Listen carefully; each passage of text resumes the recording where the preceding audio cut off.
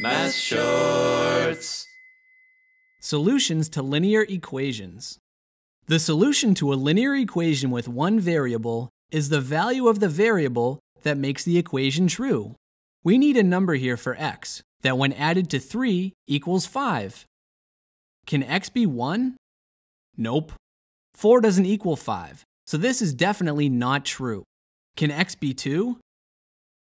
This equation is true, so we've found the solution. What's the solution to this equation?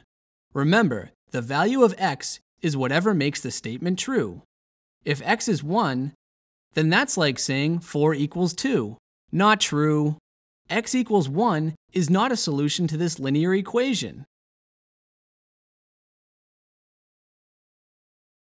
Does x equals 2 make the equation true? No again. Let's try x equals 3. 3 plus 3 is 6. 2 times 3 is also 6. X equals 3 is the solution to this linear equation because it makes the equation true. This particular equation has only one solution, 3. Linear equations don't always have just one solution. In this equation, the solution has to be a value for x which when added by 3 gives the same answer as when added by 5. But the same number can't be added by 3 and 5 to make the statement true.